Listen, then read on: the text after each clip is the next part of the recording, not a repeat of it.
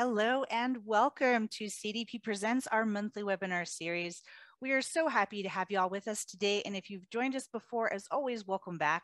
I am Dr. Jenna Ermold, Assistant Director of Training and Education, and as at the Center for Deployment Psychology at the Uniformed Services University and part of the CDP Presents team. I am just loving the chat this morning. It is so fabulous to see where everybody is from Pennsylvania, North Carolina, Massachusetts. I even saw a few Colorados, that's where I'm hailing from, San Antonio, Michigan, Florida, and really excited to have somebody joining us from the Ukraine, somebody from Colombia, somebody from Nova Scotia. So we've got an international crew here as well. India, that's amazing.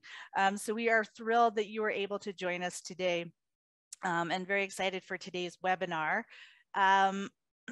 Just wanted to give a quick disclaimer that this project is sponsored by the Uniformed Services University.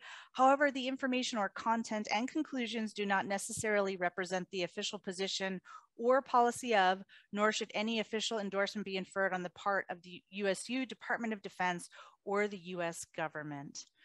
As always, I also want to give you a quick snapshot of some great upcoming training opportunities. Next month, obviously today, we have our co-occurring substance use disorder and prolonged exposure. We'll be offering cognitive behavioral therapy for suicide prevention at the end of June. There's still some spots for that if you're interested.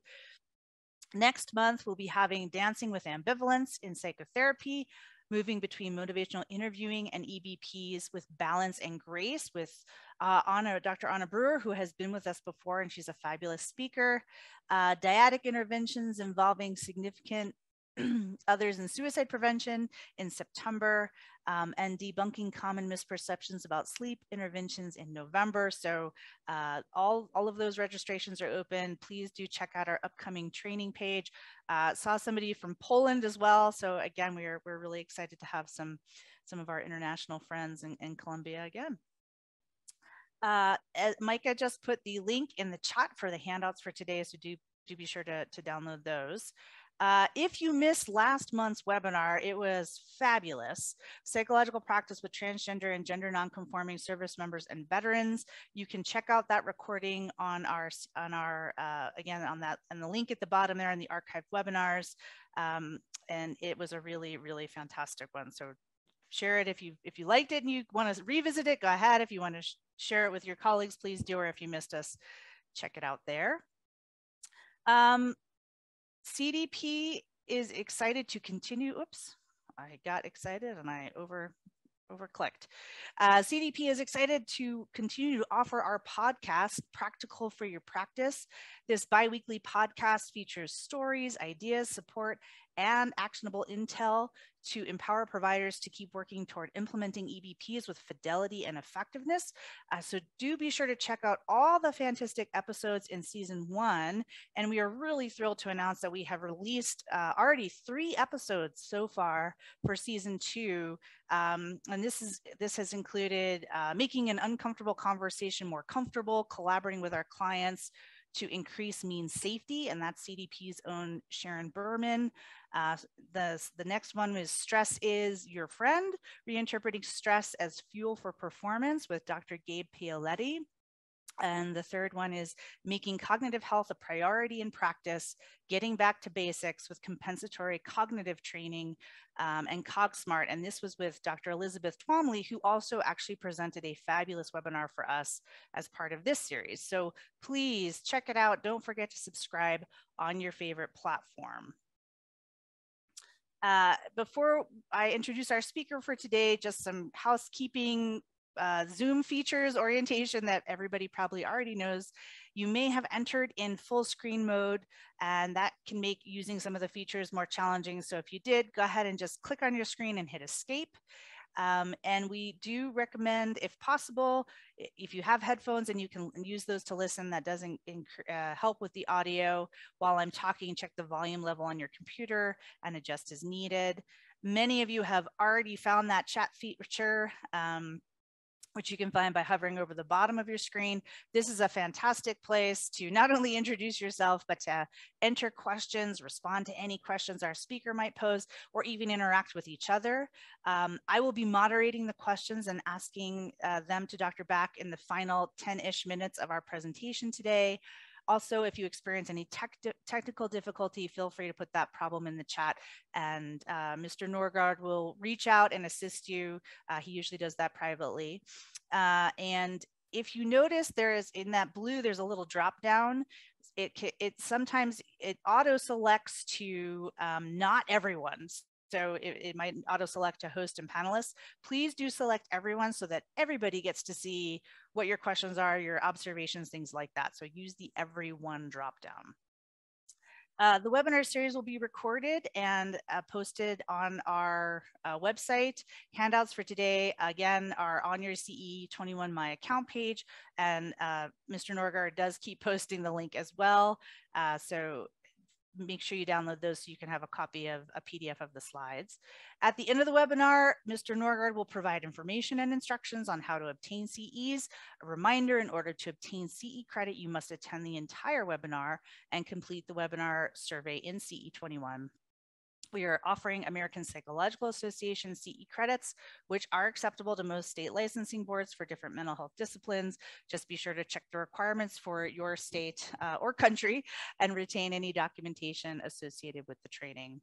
And now, without any further ado, it is my absolute extreme pleasure. We are so excited to have Dr. Sudhi back with us today.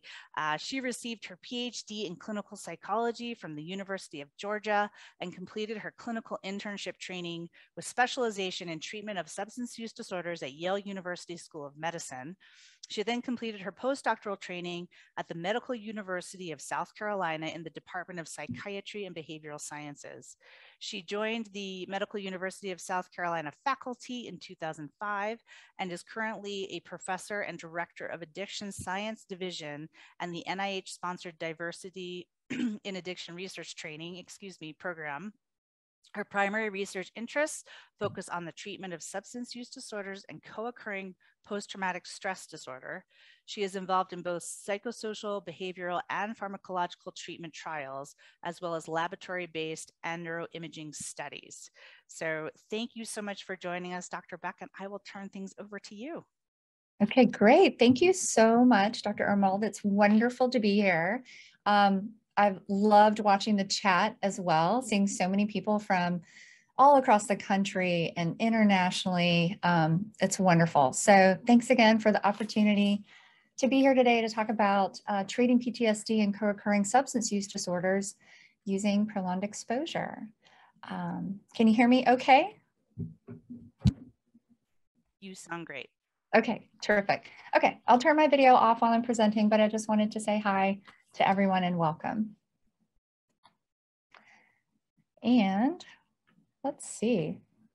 I only need to know how to have the button. There we go. Thank you. All right, so now I can forward on. I'm here in Charleston, South Carolina. I also saw that there was another person, at least one other person in the chat who is joining us from South Carolina as well. And I'm here at the Medical University in the Ralph H. Johnson VA. So I want to acknowledge, a lot of individuals. These are some of the main folks on our team and our collaborators who have made the work that I'm going to be talking about today possible, who have supported the research and the treatment that we're doing, and also, of course, the agencies that have supported us and supported this work, including the VA and the DoD and NIH. For disclosures, the COPE trials, and I'll talk about COPE, the COPE treatment, and tell you everything about what that is. Those have been sponsored through NIDA and NIAAA, and the therapy manuals are published through Oxford University Press. So I did want to share that disclosure. And then what we'll talk about, what I'm going to share about today is describing the relationship between PTSD and substance use disorders, talk about the benefits of providing prolonged exposure trauma-focused treatment, to individuals with PTSD and co-occurring SUD and describe the clinical application. So for the overview of PTSD and SUD, many of you, I'm sure, are familiar with PTSD, but just very briefly, PTSD is a chronic condition that can develop after exposure to a Criterion A event. Those are wide and vary and can include combat, other events related to military service, car accidents, natural disasters, child abuse. The symptoms of PTSD are re-experiencing, so re-experiencing the event through memories or nightmares. Avoidance is a key symptom that I'm going to be focusing on today of trauma-related stimuli. And we think of the substance use, excessive substance use, as part of the avoidance behavior in the co-occurring PTSD and SUD. Negative alterations in mood and cognitions, those are also highly related to substance use and are a key feature of PTSD. And marked alterations in arousal and reactivity. So hypervigilance, feeling on edge, on guard, irritability and angry outbursts, sleep impairment, and self-destructive behaviors, similar to excessive substance use. So how common is PTSD? It's very common among civilians as well as military veterans. About 70% of individuals in the US have experienced some kind of traumatic event at least once in their life. And up to 20% of those individuals will go on to develop PTSD. So an estimated 8% of Americans, about this total population of Texas, or 24 million people have PTSD at any given time. And it's twice as likely, twice as prevalent among women as men. And PTSD is the most common mental health disorder among veterans who are presenting at VA hospitals, up to approximately 30% lifetime prevalence, depending on the sample, but it's high. So with PTSD and SUD comorbidity, they are very linked. Individuals with PTSD are 2 to 5 times more likely to have a substance use disorder.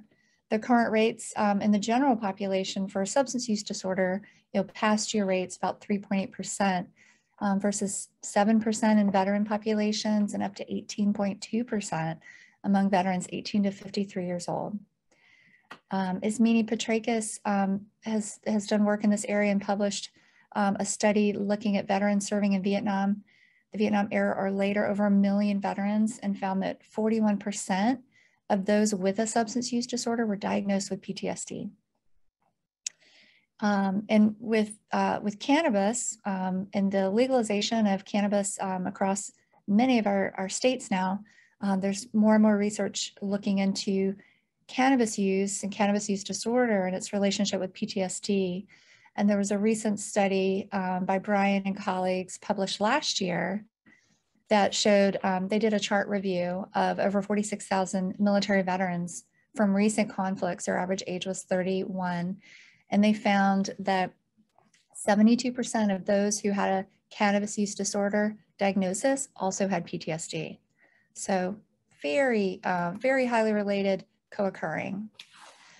And with trauma and PTSD and SUD, most of the individuals, the vast majority of the individuals that we see, that we treat, have experienced multiple traumas. They often report early childhood traumas and repeated victimization. So it would be very, very rare for us to see someone who had one event. They're struggling with many, multiple chronic cumulative events over time. And patients will often tell us that they use substances, not necessarily because they want to, but they're using those in their best attempt, the only way that they know how in that moment to manage or to try and self-medicate PTSD symptoms. So to try to go to sleep and not remember nightmares, to try to numb out and forget about what happened, and to settle down some of those hyperarousal symptoms. It's problematic in a number of ways, primarily because we know that PTSD by itself can be very debilitating. But the clinical course is worsened when you have a co-occurring substance use disorder on board as well. So it leads to poor physical health, poor treatment response, earlier relapse, higher unemployment, lower income, more inpatient hospitalization, and higher rates of suicidal ideation and attempted suicide. And so we've asked veterans about their view, their perspectives on PTSD and SUD. And in one of our studies, we asked them, do you believe that your substance use and PTSD symptoms are related? And almost all of them, 94%, said yes, they are related. And then when we asked them, if your PTSD symptoms get worse, what happens to your substance use? And 85% said their substance use increases. About 10% say the substance use stays the same. So veterans are noting that relationship as well. Now, in terms of the research and the literature, the vast majority of clinical trials to date for PTSD have excluded individuals who have substance use disorder comorbidity. And so there was a paper that came out in 2017. They looked at 156 randomized clinical trials for PTSD and found that 73.7% excluded participants based on substance use. Only about 7% of the studies shared the substance use related outcomes. Maybe they didn't measure it, but they've measured it and reported on the substance use related outcomes. And importantly, no studies observed increases in substance use during PTSD treatment. And that is something that you'll hear me repeat as we're meeting today. You'll hear me repeat this, that engaging in trauma-focused work and treating PTSD among individuals who also have a substance use disorder is safe, it's effective, it does not lead to increased substance use. So I may say that a couple of times. And I'll show you some data on that too, of course. So how is co-occurring PTSD and SUD typically treated? Well, historically, it's been the sequential treatment approach, and that's still the only option in a lot of places. The sequential treatment approach means that a person goes first to get substance use treatment and just focuses on that for a period of time, could be weeks, months. Then once the substance use disorder is no longer problematic, typically, that might mean totally abstaining and having a period of time where they're in full remission from substance use, then they could go to PTSD treatment and engage in trauma-focused work. However, there are some disadvantages to this approach. It is very siloed. It's very lengthy, not very efficient to have so much treatment on one disorder, single disorder, and then have to do at least the same amount probably on the other disorder. There's also little cross-provider communication. So people in addiction treatment may not be talking with people in the PTSD treatment clinic. A lot of veterans prefer integrated treatment, and there's research showing that PTSD improvement is associated with SUD improvement. But there's very minimal evidence to show that SUD improvement translates into PTSD symptom improvement. So getting someone abstinent or significantly reducing their substance use is a wonderful first step. But the vast majority of those individuals will still have PTSD symptoms, memories, nightmares, avoidance behaviors that are robust triggers for relapse and excessive substance use. And a little arrow there, there's a huge chasm here. How many people who actually, go to substance use treatment, finish it, complete it, obtain abstinence, and then seek out PTSD treatment and obtain it too. So there's a lot of room for people to fall through the cracks here. So my colleagues and I have been working on an integrated trauma-focused treatment that I'm I'm excited to tell you about today. Trauma-focused treatment, what does that mean? So that means it's a therapy that uses cognitive, emotional, or behavioral techniques to help process a traumatic experience in which the trauma focus is a central component of the therapy. Integrated means that you're synergistically combining evidence-based treatments for trauma, PTSD, along with evidence-based techniques and treatments for SUD. And it's one treatment episode with one clinician versus the sequential would be, one treatment episode for one treatment episode for SUD with one clinician, then going to another clinician, clinic, agency for treatment for PTSD. So this is all in one.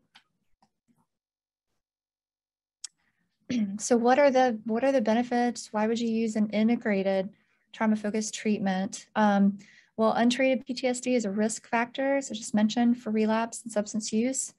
We know that the reductions in PTSD are going to be more likely to help improve SUD than the reverse. Patients tell us that they recognize the symptom connection, and many prefer to have an integrated treatment. And it's more efficient more efficient use of time and of resources. And it's also recommended by the VA and the DoD clinical practice guidelines. And yeah, Maya Angelou is one of my favorite authors. And so her quote here says, "There's no greater agony than bearing an untold story inside of you." So there is a lot of healing that can come from working through this and sharing this. And we'll talk about how to do that clinically. Sorry, a little typo there. Some of the common myths, though, that our work will be addressing too, they're not supported by research. So some of the myths are that talking about trauma will make patients relapse or use more, or that you can't start trauma work until patients are clean and sober. And another myth is that abstinence is the only option. So I'll be addressing all of these with some of our work and colleagues today. So the integrated PTSD SUD care model is that we work on treating the PTSD and the substance use together so that the person can manage their PTSD symptoms without using substances. They can recover from both PTSD and the substance use disorder and experience long-term relief. And so COPE stands for Concurrent Treatment of PTSD and SUD Using Prolonged Exposure. It's a very long title, so we just refer to it as COPE. It's a 12-session trauma-focused integrated treatment. The sessions are 90 minutes, usually delivered once a week. It's individual format, and it combines prolonged exposure for PTSD with cognitive behavioral therapy techniques for SUD. The goals of COPE are to provide psychoeducation about PTSD and SUD, decrease PTSD symptoms using PE, and then decrease substance use using CBT. We are just initiating the second edition. We've learned a lot through over the last, this first came out in 2014. So we've got the second edition coming up soon, and we're also working on a COPE web, which I can tell you more about, to help disseminate training and information. And I have just been really blessed to work with so many wonderful people in the U.S. as well as in Sweden and in Australia to get this work moving forward and to help us better understand what we can do to be most helpful.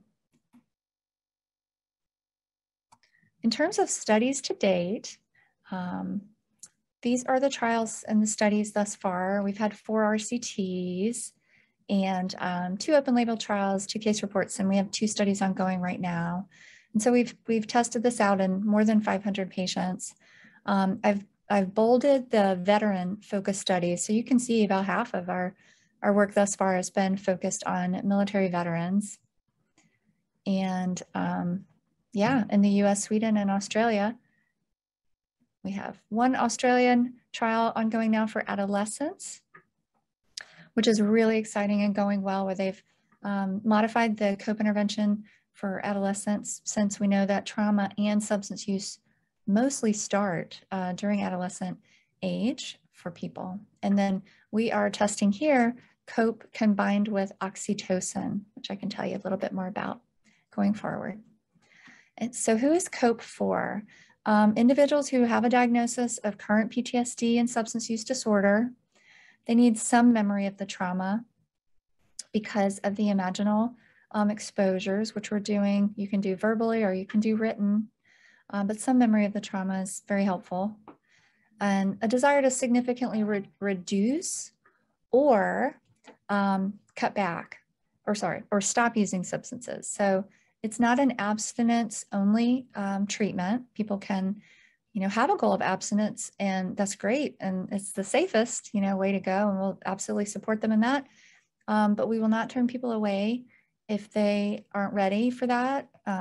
They just want to significantly reduce. And I say just, but we know that can be Herculean as well. So we really take all comers.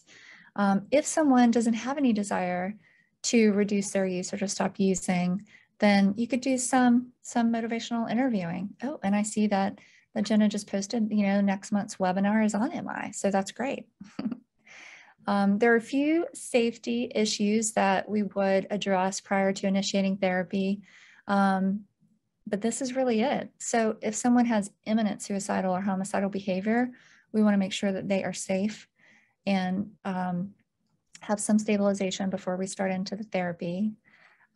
If they need medically supervised detox, then we want to help them get that. And that can either come prior to starting COPE, for example, or, we've had it when people have started COPE and they're trying on their own to cut back, for example, on drinking. And, despite best efforts, they really need to go to detox. So we pause our treatment for a week. Most people can make a ton of headway and complete a detox in about a week, maybe 2. And then we pick back up where we left off and keep going. And then if there's ongoing domestic violence, we want to make sure that everyone is safe as well. And so we focus on that. So I was going to share just a little bit about some of the research to date, and then move into the therapy components of COPE. So briefly, this was the first study. This was done, over 20 years now, 20 years ago, with Kathleen Brady. And she, she was leading the initial proof of concept study because, back in the late 90s, early 2000s, there was a lot of worry and concern about doing trauma-focused work with somebody who had a current substance use disorder. But we knew that, the data was, even at that time, really strong for prolonged exposure and for trauma-focused work. And so we wanted to test this out. And so this sample was mostly women with, 74% had experienced rape, 95% had experienced physical assault. And what we found is that over time, their PTSD symptoms, which was measured in this study by the IES and the CAPS and the Mississippi, and their substance use through the ASI, as well as positive urine drug screen tests, were going down. And so we saw improvement there. We saw that it was safe to do this, that it didn't make people worse. They didn't start using more than they had been using. In fact, we were seeing decreases. So that was a really good first step in this. And then working with our colleagues in Australia, they did the first RCT looking at COPE versus treatment as usual. And they had definitely a real world sample, if you will, in the general population. They had 103 individuals. Most of them, 77%, had childhood trauma. The age of the first trauma was 8 years old. and they had had on average 6 different traumas with severe PTSD at baseline, exposure to multiple different trauma types. And their substance use was also very much poly substance users. Most had prior substance use treatment, but note that only around a third had prior PTSD treatment, and 80% had a history of injection drug use. And so what they found is that over time, the substance use, the severity of the dependence decreased over time in those who were getting COPE, and as well as severity of PTSD. And they shared some lovely quotes from their trial that I wanted to share a few of them. So one person said, overall, I thought it was great. No one had ever talked to me about my trauma before. It was good to put a name to my symptoms. And another person said it changed their life. It was hard going through it, but since doing it, they made a lot of positive changes. Doing the imaginal exposure really took the fear away. Another person said, I didn't even realize that PTSD treatment was available. I can now talk about the incident without freaking out. And the imaginal exposure was the hardest part, but also the most useful. And we literally just yesterday had a patient who's in our ongoing current COPE study for veterans tell us things that are very, very similar to this, that it changed their life, that it was like climbing up a really, high hill, but when you get to the top of it, it gets a lot easier. And that they said they know that it takes money and it takes time, but really advertising, more about exposure-based treatment and trauma work would be wonderful because it is life-changing. So that was really good to continue to hear these things. So we followed up with a randomized clinical trial in veterans conducted here in Charleston. And we had 81 veterans, mostly males, average age of 40. 81% had a military-related index trauma. 70% physical assault, 25% sexual trauma. And most of them had, actually all of them had alcohol use disorder, but 27% also had alcohol and drug use disorder. Oh, sorry. And there were 10% who had drug use disorder only. Severe CAPS at baseline. And you can see too, lifetime suicidal ideations, 42%, and about 27% had had an attempt in their lifetime. So we compared COPE to relapse prevention. And we're working with Crystal Bay Dorr, who's now at University of Kentucky, to compare improvements over time in PTSD using the CAPS and the PCL. And COPE is the blue line and relapse prevention is the red line. So you can see they both improve over time, but COPE did lead to lower CAPS and PCL scores, and more people in COPE, more veterans who are in COPE achieved remission from PTSD than from relapse prevention, with an odds ratio of over 5. And for substance use, they both improved. So people who were doing the trauma-focused work, who were doing the prolonged exposure therapy, their substance use also got significantly better in a similar fashion. 40% in COPE and 26% in RP were abstinent during the last 2 weeks of treatment. And then at 6 months follow-up, we started to see even greater benefit of COPE with fewer drinks per drinking day in those that received COPE versus relapse prevention. Therapeutic alliance was good for both and similar, and we did not find any differences in retention. In COPE, the average number of sessions was 9, and RP it was 7, but most individuals completed the majority of the sessions. And then working with our colleague, Dr. Sonia Norman, she came here and received the training in COPE, and then completed her study here, which was a randomized controlled trial in 119 veterans with PTSD and alcohol use disorder. Average age 42, 90% males. The average number of types of traumatic events. It was 8 and 84% had combat trauma as their index trauma. Similar to our veteran population in our COPE study, their trial had 82% physical assault and 24% had a history of sexual assault. And Dr. Norman compared COPE to Seeking Safety. Seeking Safety is an integrated intervention for PTSD and SUD that is non-trauma focused. It's typically longer of 25 sessions, but 12 sessions was used for both treatments. It's coping skills based, it's present centered, so there's no exposure or trauma work directly included. So it's more about focusing on current symptoms. And they found that greater reduction in PTSD and higher rates of remission with COPE. They found comparable days of abstinence during COPE and Seeking Safety.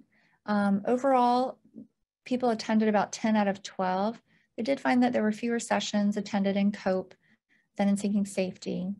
And then secondary analyses found that COPE led to greater reduction in trauma-related guilt than Seeking Safety. And one of our colleagues here, Tanya Soraya, just recently published a paper that found similar results too from our prior study. And so when you look at PTSD, diagnostic remission, this is for ITT, that intent to treat analysis. So not per protocol, it's more conservative way of looking at it, that about 50 to 59% of individuals who complete COPE will no longer have PTSD when they are done, versus, relapse prevention and Seeking Safety were around 17 to 22%. And with alcohol use disorder remission, it's about 45% in COPE, 38% for Seeking Safety. So kind of more similar outcomes related to substance use. And I would love for us to do what we can to find ways to improve those even further. But the trauma-focused treatment, integrated work among individuals, among veterans who have a co-occurring substance use disorder is positive.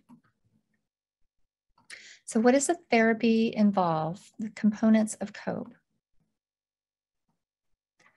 So COPE includes prolonged exposure therapy, both the in vivo and imaginal exposures. It includes cognitive behavioral therapy techniques for substance use, primarily to help people learn to manage cravings, which absolutely happen and are part of a normal part of recovery. So manage those cravings, manage thoughts about using, which are also common and frequent, and skills to help them reduce or to quit their use. We provide psychoeducation around the common reactions to trauma, which can include avoidance and substance use as a way of avoiding, the interrelationship between PTSD and substance use. There's also handouts for loved ones and family members. We teach breathing retraining at the very beginning as a way to manage cravings and anxiety.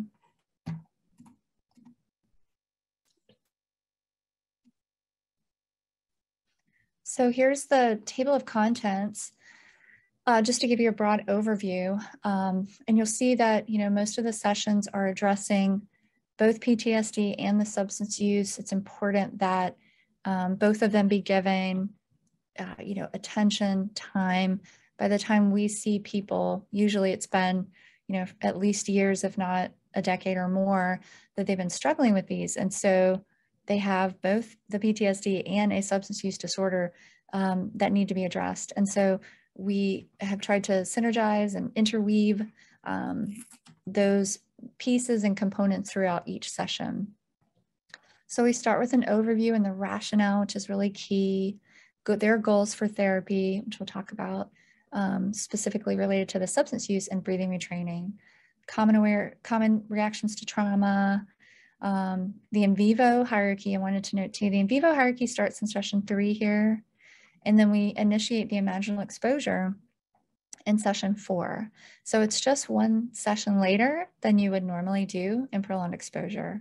But you're doing more, you're doing broader psychoed, rationale, and really starting to work on those cravings both awareness and managing the cravings early on. And then you can see the imaginals and the in vivos continue throughout, along with content related to substance use. And the content related to the substance use can be moved as needed. So we do talk about anger and managing anger because it is a very common symptom of PTSD and a robust trigger for substance use. So if you are working with someone, for example, who came in and they were really struggling with anger in their life, you can move those sessions up. So there's some flexibility there. And I won't talk too much or go into too much stuff about prolonged exposure here, but just, very brief overview that, that prolonged exposure is highly effective treatment, and there's over 30 years of empirical research on it, best practice intervention supported by clinical guidelines. The in vivo exposures are where we have patients go out and directly confront feared but safe situations in real life. And the imaginal exposure is having the patient revisit and approach the memory of the trauma during sessions. And there's also a PE web, which you may already know about, but I just wanted to share that there's a PE web available online.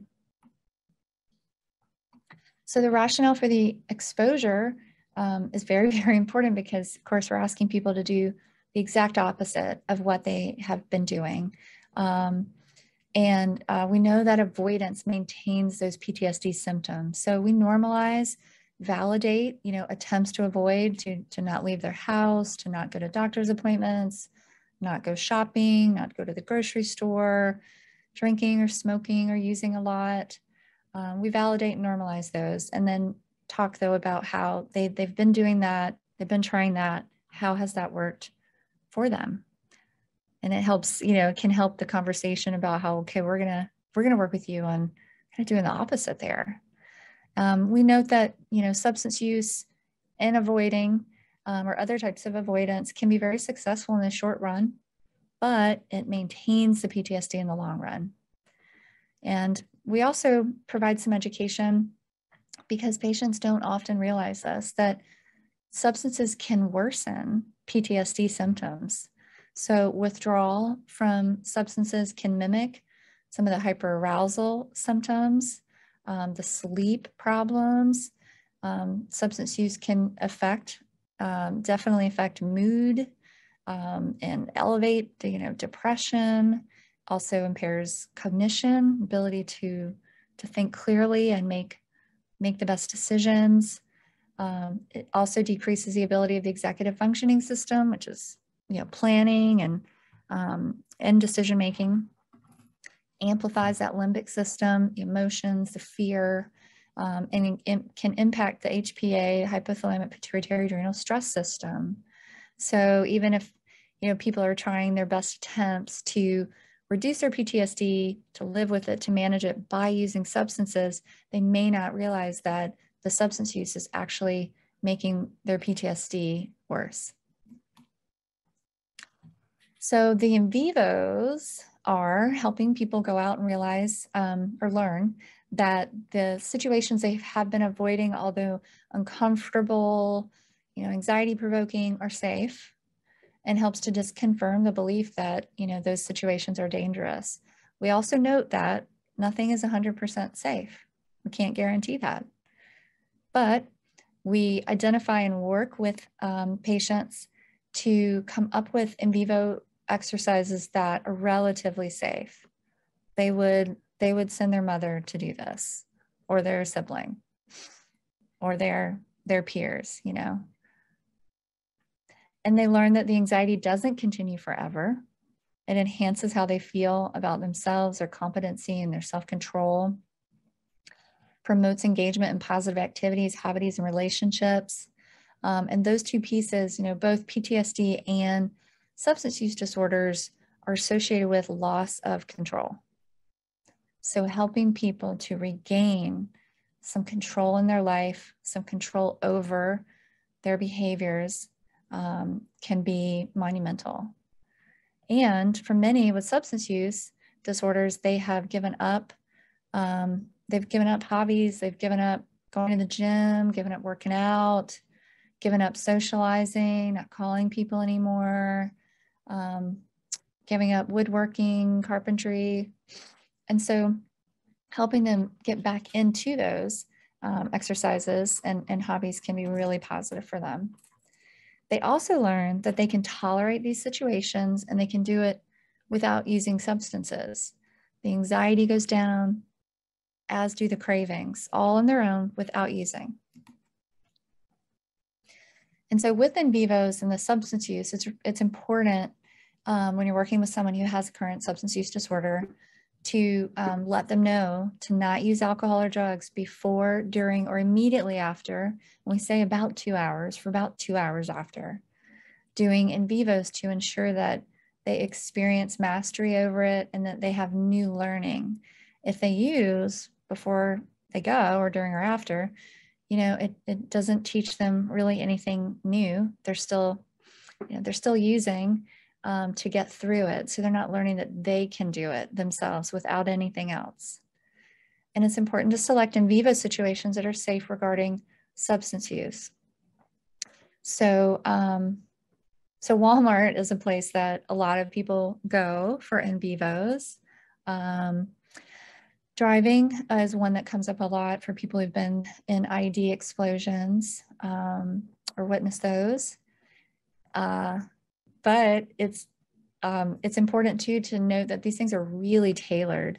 So for example, with the trash cans, the picture of the trash cans here, one of our veterans could not leave his house on garbage day because all of these looked like threats. He didn't know if there would be a bomb in them.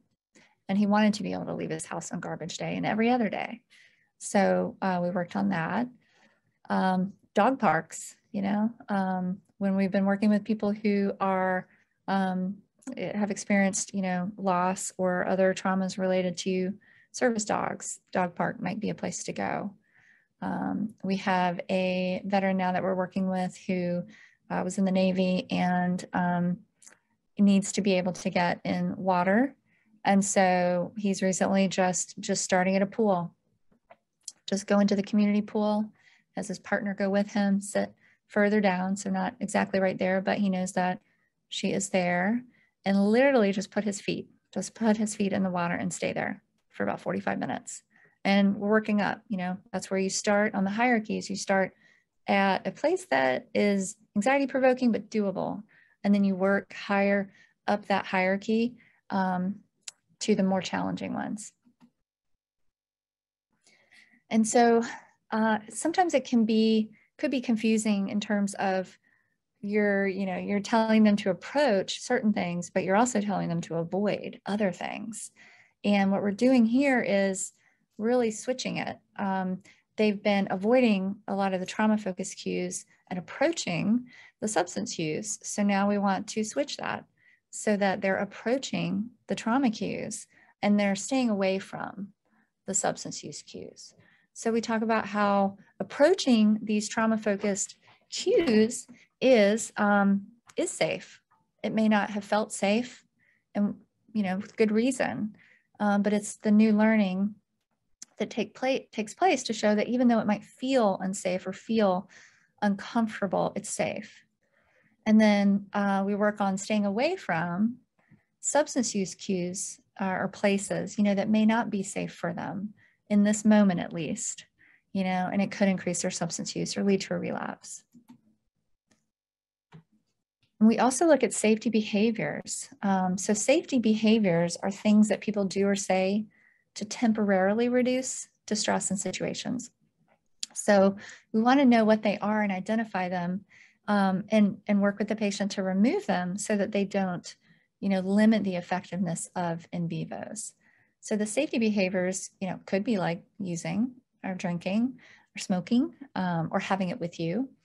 And it just maintains those negative emotions and prevents the corrective learning that they can handle this without whatever that safety behavior is. And I'll show you a slide in a minute of a variety of different types of safety behaviors because they can come in many different shapes and sizes. And so this is from some of our colleagues. This list is from some of our colleagues at the Emory Healthcare Veterans Program. So some that are, most obvious for COPE would be using alcohol or drugs before doing an in vivo, before going to the pool, before going to the dog park, before going to Walmart, or having the alcohol, drugs, or pills like in their car with them, in their pocket, in their purse, just in case. Safety behaviors. Other things could be, I won't go through the whole list here, but things like, keeping the lights on all the time in the house, sleeping with the bedroom door locked, keeping a weapon under the mattress, backing up in parking spots so they can get out faster if they need to, sitting or standing with their back to the wall, sitting in a corner position so they can see everyone, wearing sunglasses and headphones going in to shopping. It's important to help your patient realize these things and help them remove them. So imaginal exposure, just very briefly, is repeatedly revisiting that memory, approaching the memory that is uncomfortable and distressing, but just a memory. So you do that, followed by about 10 to 15 minutes of processing. And imaginal exposure, it can be done verbally, like they're doing here in the picture with Dr. Flanagan and Mr. Ayers, or you can do it written as well. It helps to organize the memory, make sense of it, bring up some new perspectives, differentiating that it was then and it is a memory, gaining experience, mastery experience and confidence, habituating, and having that anxiety go down over time and learning that they can manage it without using substances. And if you're doing a lot of telehealth work, like most of us are doing now, we do pretty much everything. 95% of everything is done by telehealth. Then one option that you can do too is, have patients do a breathalyzer or an alcohol test strip prior to doing it. Because when people will come into the office, we'll always do a breathalyzer with them or urine drug screen based on the protocol. So how do you do that, with telehealth? These things are very inexpensive. Alcohol test strips are like $1.50. And so it's easy. We just mail them to people and we have them do them. You can do them right, right on the camera so you can watch them. It's a saliva strip that just goes in their mouth for a few seconds. So there are other ways, to be creative and think through this. I will say, and one thing that's very important to say is that it's really rare for people to actually come to session under the influence. So in our prior study of COPE, it was less than 3% of the time. So although it's a concern, it's very rare. And then of course we'll have a protocol in place for what to do when that does happen, and just make sure that, that you're approaching it in a very compassionate way. You get it, this is part of recovery, and we want to reschedule as soon as possible. So hopefully the next day, get them in and make sure that, you don't let those negative feelings, shame, embarrassment, and things like that get in the way of continuing therapy and treatment. So they're learning to manage the wave of anxiety and to manage the wave of craving.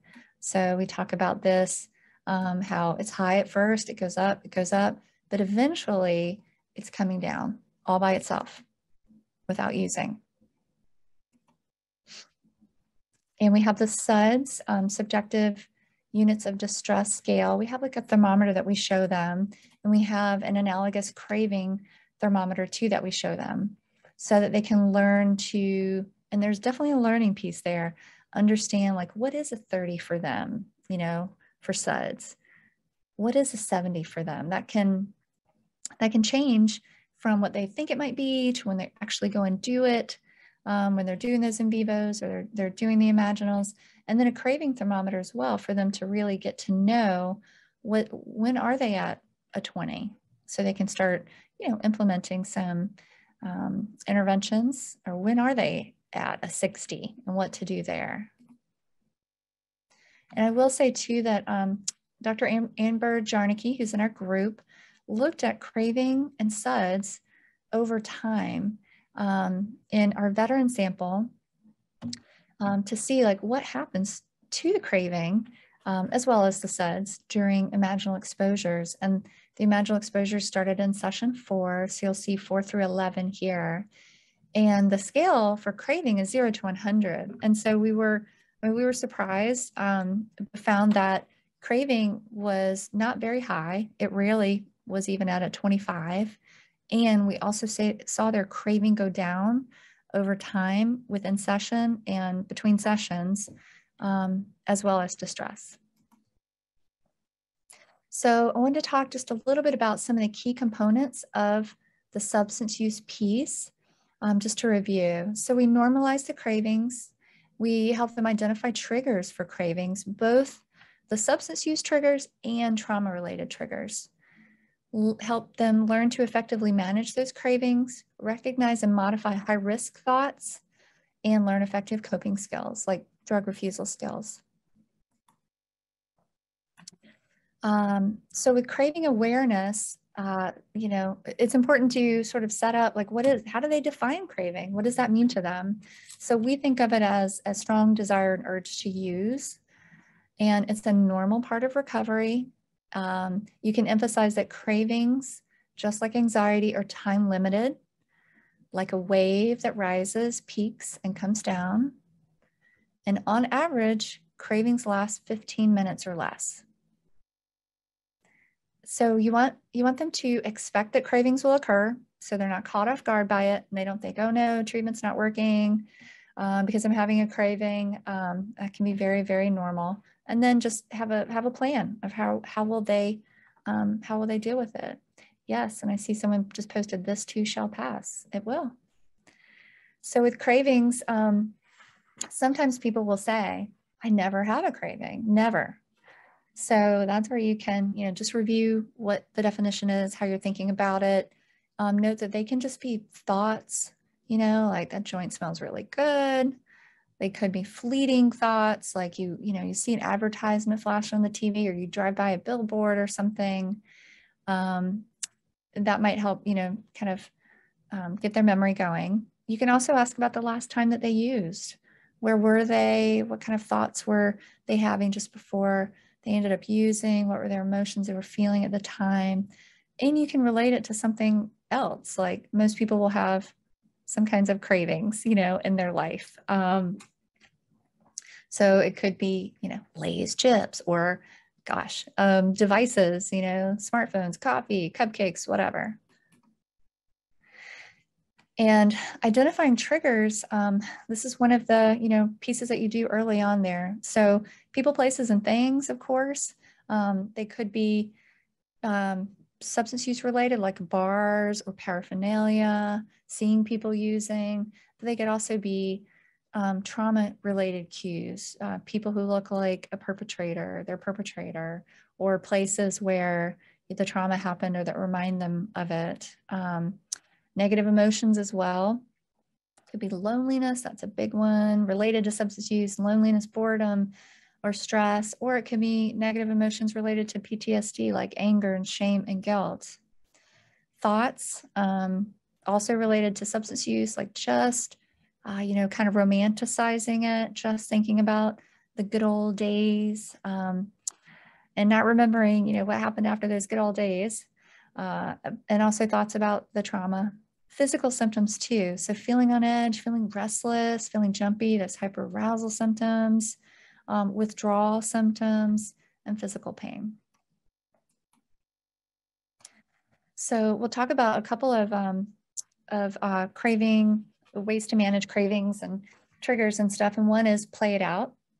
So this is having the person, you know, start with their thought, a cold beer sure would taste good right now. And then what does that lead to for them based on all their experience, their years of experience?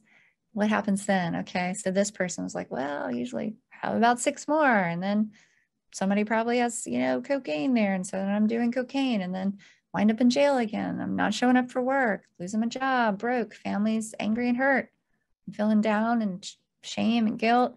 And so just playing it out can really help that process of deciding, do I really want to do this or not? In addition, reducing exposure to triggers. So like we talked about before, what places do they want to stay away from? What people? do they want to stay away from? If they have substances in their house, how are they going to dispose of it? You can get some pushback for that, of course, like it's a very special bottle. My uncle gave it to me, or just because I stopped using doesn't mean everybody else has to, and I want to be a good host. So just helping them think through that and where are they going to dispose of it. Don't bury it in the backyard, wrap it in a towel and put it in your trash can. It's just like, you know, if I was trying to have less sweets or sugar, then I probably don't need a lot of cookies like right there in my kitchen. And identifying those high-risk thoughts for them. These are just a couple of examples. They can be high-risk thoughts related to escaping, just want to forget about everything. I don't want to feel anything, just want to numb out. They can be related to crises, like I need to use to get through this, or once I get through this tough time, I'm going to quit for good. Feeling uncomfortable when not using. So some folks have said, you know, I'm more fun to be around when I'm using, or my kids like me better when I'm high. And testing control, thinking like, I bet I can go hang out with my buddies and not use. I bet I can do this. Or thinking I can avoid it. I can't avoid it forever, so I might as well go ahead and test myself. So we really try to discourage people from trying to test themselves, because life will test them at some point. And so if they're having these kinds of thoughts, just think that's a sign to go ahead and start some of the coping skills that they've learned. And with managing thoughts, you can, you can work with them on cognitive restructuring. So gradually becoming more aware of what their thoughts are. And I cannot emphasize how much of a struggle that can be. Like a lot of people are not walking around just aware of what they're thinking. So helping them slow down and become more aware of their thoughts, and then teaching them to replace those maladaptive or unhelpful thoughts with more helpful ones. And we talk about how it's a fact that you have thoughts, but not all thoughts are facts. So questioning those thoughts. Do you really need a hit? And will it really make you forget? You know, maybe in the short term, maybe for a moment, but then what? Can you really use just one? How did that go in the past? So just helping to slow down and think through these things. Establishing SUD treatment goals is important early on too, and I wanted to spend just a little bit of time talking about that. So I guess, you know, the main thing is, do they want to abstain or do they want to significantly reduce? In our prior research, we found that only about 50% of the veterans who were treatment seeking with PTSD and SUD identified abstinence as a treatment goal. So we, of course, want to do our best to help all of those individuals. And we would be, you know, closing off treatment doors to half of everyone who needed help if we only, you know, had abstinence as a goal. And we found that those who want to significantly reduce are typically younger, they're typically employed, they've served in more recent conflicts, and they have fewer symptoms of substance use. So we talk about how abstinence is the safest option. Like you can't have any problems from it if you're not using, but it's not required. And yes, we work on harm reduction. Absolutely. So we normalize those ambivalent feelings. If someone wants to try it, then we talk about how trying it during therapy is a great time. So we can do that too. But we work with them where they're at. And to help come up with goals, you can look at the degree of their substance use. Is it mild, moderate, or severe?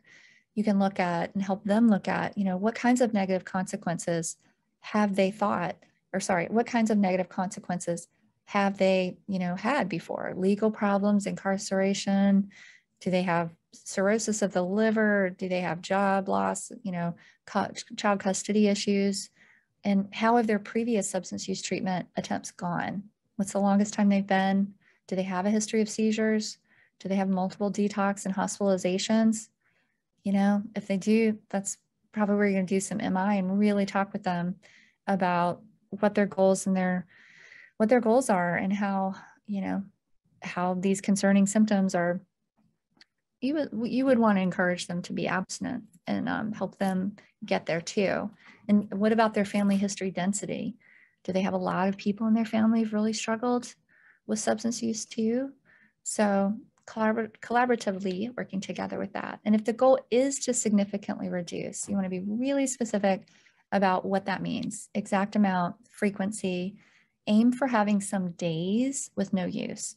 Those days are good for therapy appointments, good for those in vivo exercises, and then revisit the goal throughout therapy. You might find that it changes over time. So, at least halfway through, check in and see how it's going, and if they want to make any changes then. So in summary from this first part of talking about COPE and the research behind it and the components, COPE is one option. It's a trauma-focused treatment that includes prolonged exposure to reduce PTSD. It starts, the in vivo start in session 3 and the imaginal start in session 4, and it's integrated within each session for CBT for substance use. And we talked about how the substance use focuses on managing those cravings and thoughts and triggers for use. Abstinence is the safest option, but it's not required. Psychoed and breathing retraining are provided, and it helps patients approach safe but avoided trauma-related stimuli without using substances, providing new learning. So I wanted to take a moment to, in our last maybe 15 minutes, to talk about some ongoing and future directions as well. So I'm working with some wonderful collaborators to further improve outcomes with pharmacotherapy. Also working with some collaborators too on biometric-driven, virtually guided in vivo exposures. And I mentioned that my colleagues in Australia have an ongoing project for COPE-A, or for adolescents. And then I wanted to mention Project Harmony too, which is an amazing project that I've been involved with, an NIAAA funded project led by Dr. Antonio Morgan Lopez and Denise Yen, that is pooling over 40 different trials together to look at mediators and moderators of outcome. So the first piece I wanted to share is that Dr. Julian Flanagan and I have an ongoing study that we're using oxytocin to augment COPE. So these are veterans. Our target N is 180 who have current PTSD and alcohol use disorder, and they receive oxytocin, 40 IUs or saline placebo, prior to each therapy session. So what's really interesting here is that we're looking not at oxytocin as something you would just take every day, but it's something that you do prior to the actual therapy session. And oxytocin is a hypothalamic 9 amino acid neuropeptide, self-administered intranasally, and we observe that. But oxytocin has been associated with enhancing social connection, reducing activity in the amygdala, reducing fear, and it's also been shown to help reduce craving as well. So given that there's so much, interpersonal, there's a huge interpersonal piece with the trauma work that you're doing. And a lot of people have never talked about their trauma before they do this, before they, are engaged with us in these trials or coming in for treatment. They've really never talked about it. And so that's a huge, huge hurdle to overcome. And we're wondering if oxytocin might help with that. It might also help, people with reducing their PTSD symptoms in other ways, while also having reduction in craving through this. So they're coming in for 12 sessions, or actually we're doing most of this virtually through telehealth. And another piece of this that we're doing, I'll just briefly mention, is that we're doing fMRI before and after treatment, so that we can look at the brain, and we can look at changes that are happening in response to trauma or substance-related cues as well.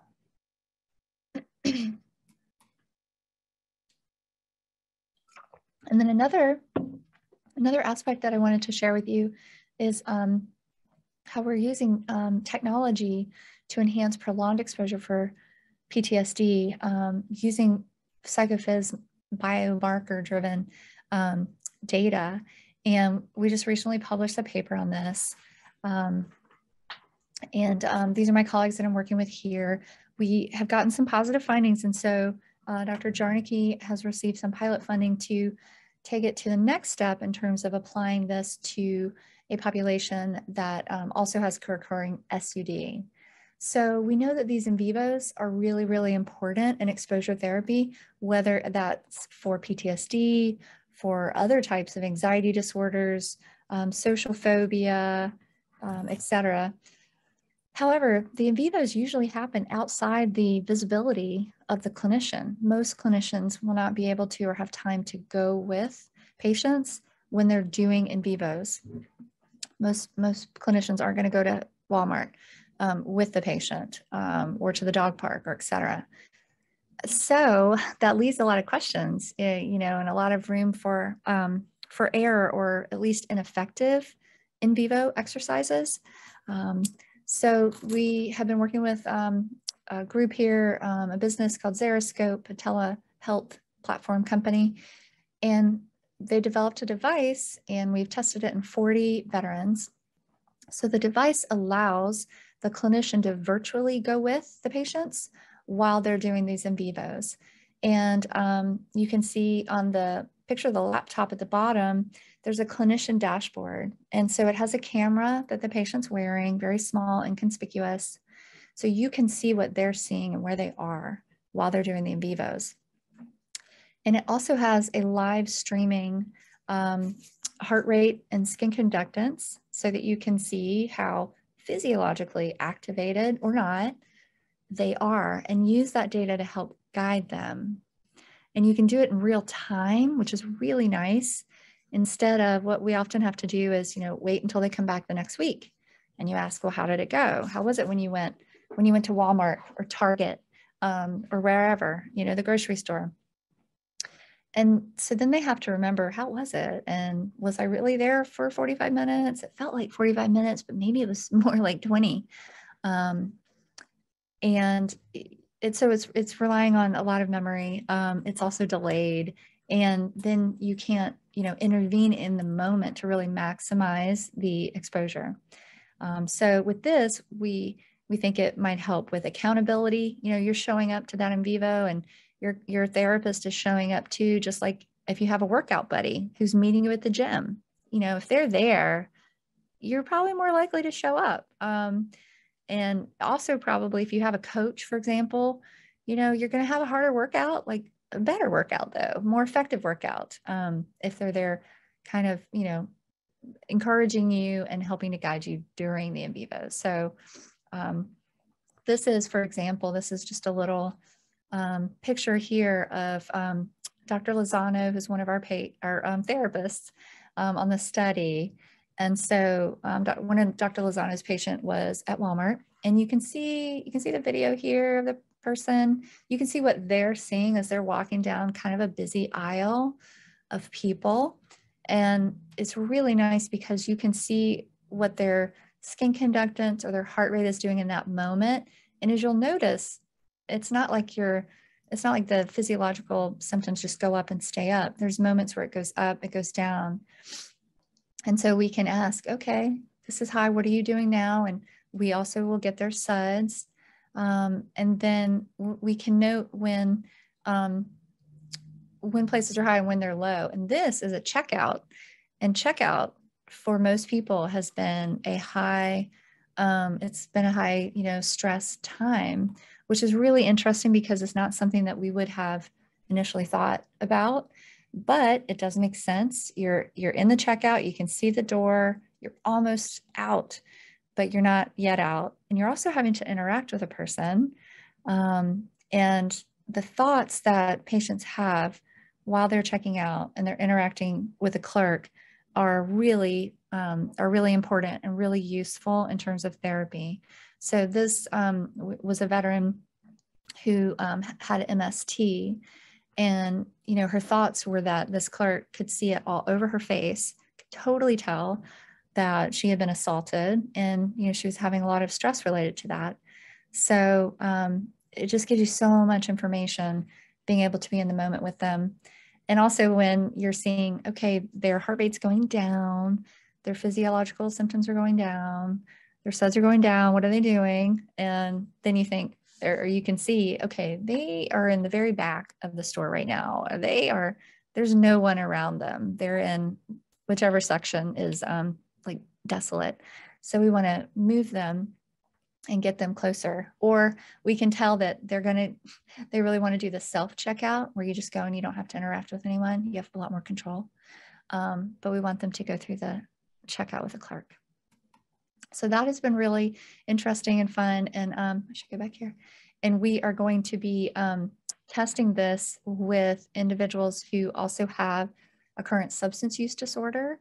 So we're working with Xeroscope, and as I mentioned, Amber Jarnicki has some pilot funding to also now put like a breathalyzer piece that's on the device, so that they can give us a reading and do a test, and not meant in any way to be like punishing, but can help with accountability as they show up and do these things too. So thank you so much. I know I've shared a lot of different information. Be happy to take some questions and share anything further that might be helpful for the group. Wonderful. Absolutely fabulous presentation. Thank you so much. I am really excited to see some of the extensions that are happening in addition to, just the original protocol. Yeah. One quick question. There was someone was wondering when the second edition might be coming out, if at all. So I'll start with that one because it's a quickie. Okay. Yes, we're working on the second edition, and we're going to be working on that a lot, probably over the next 6 to 8 months. Meeting with different clinicians who have used it, and also patient feedback, and then just meeting together from our own, supervision of all the different cases to see what we might want to change. So I would expect it would be 2023 when that actually comes out. Okay, great. And if somebody wanted to find out more about the COPE-A, is there a place we can send them as well? Yeah, well, Dr. Catherine Mills in Australia is running that protocol. MILLS, Catherine Mills, and I'm happy to share, her email if that would be helpful too.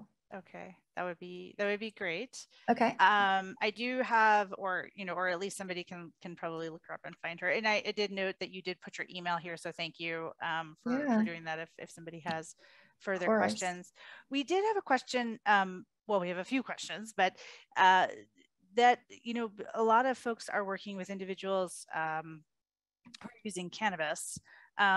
And obviously you can use alcohol strips to test for alcohol, but any suggestions, like what do you do? How do you tell or test about cannabis before session, or any kind of insights around that particular presentation?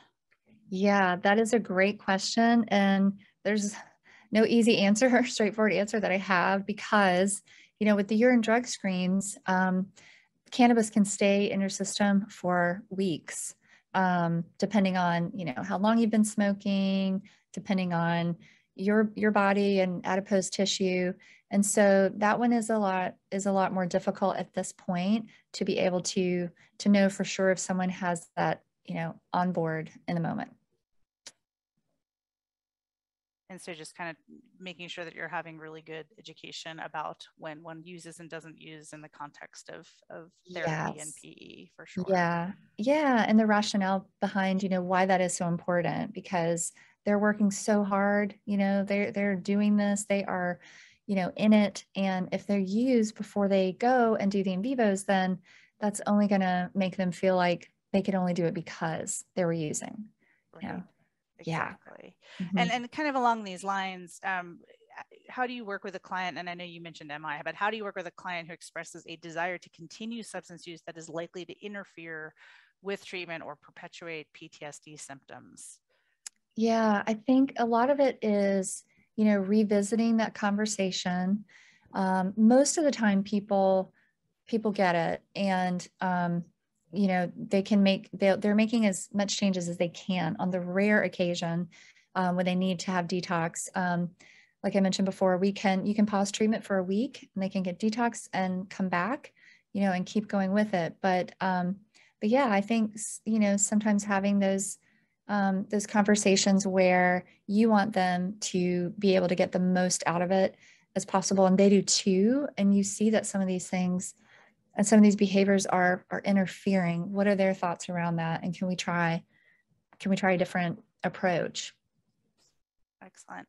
And I just saw a question from Don, and I'm gonna flip the Yeah. question a little bit. I think it's kind of more CPT with Yeah. the CBT for substance use disorder.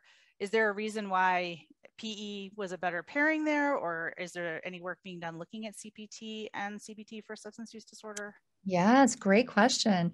We started with prolonged exposure therapy, 20 years ago because there was more research on it at the time.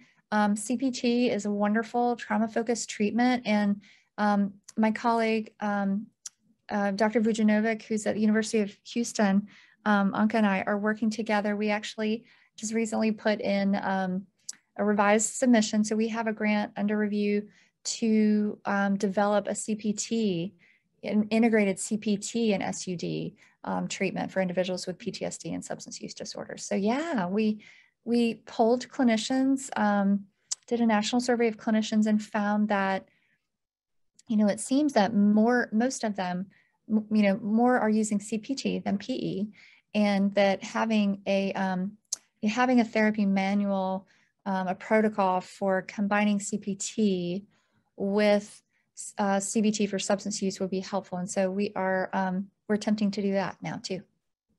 Excellent. Okay, so more on the horizon there. That's exciting. Yeah. I'm going to circle back to the oxytocin because we had a couple questions about that. Just another clarification on what it is, but then also what were the clients told is the reason for the administration? How is that kind of explained to them in the trial? Gotcha. So oxytocin is a neuropeptide.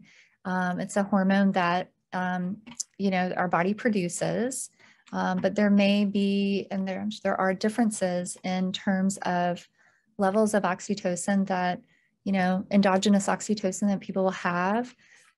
It's a critical hormone for bonding and for connection with people, and produced by the hypothalamus and released by the pituitary gland. And so some people will, have heard of it as like the love drug or the love hormone, the cuddle hormone. But it's about like that connection with others, and it can help people essentially read others, like socially, what are they, is this person a threat? Are they looking at me in a strange way?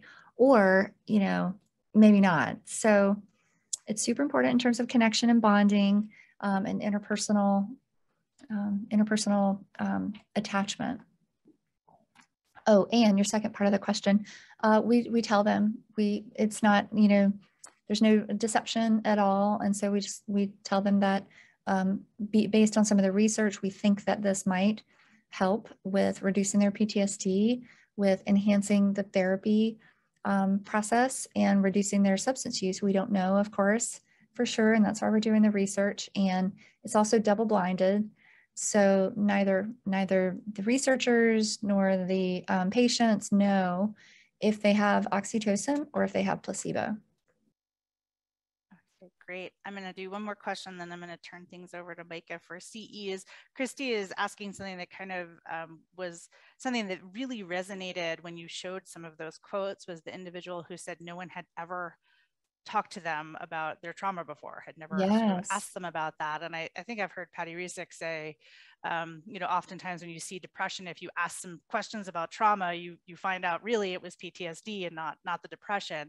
Yeah. And Christy's kind of saying any best practices or tools to tease out that your patient does meet PTSD criteria while active substance use, asking because other diagnoses can mirror PTSD, especially if the patient is actively engaged in substance use. So maybe some more like assessment type recommendations, good questions to ask would be great. Yeah, definitely. Well, I would start, with doing like a life events checklist to look at what kinds of traumatic experiences they might have had in their lifetime. And then the PCL is, a self-report PTSD checklist.